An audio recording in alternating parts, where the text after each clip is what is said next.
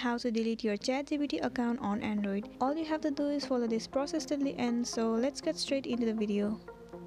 Here inside ChatGPT, there is no any option where you can delete your account.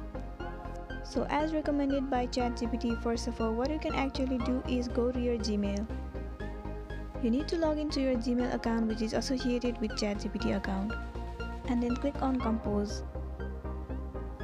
Here you need to enter this Gmail account. deletion@openai.com. And in the subject, what you need to write is account deletion request.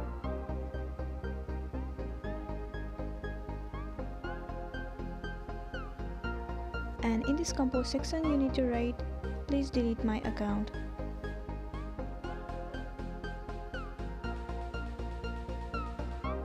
After you are done writing this, click on send.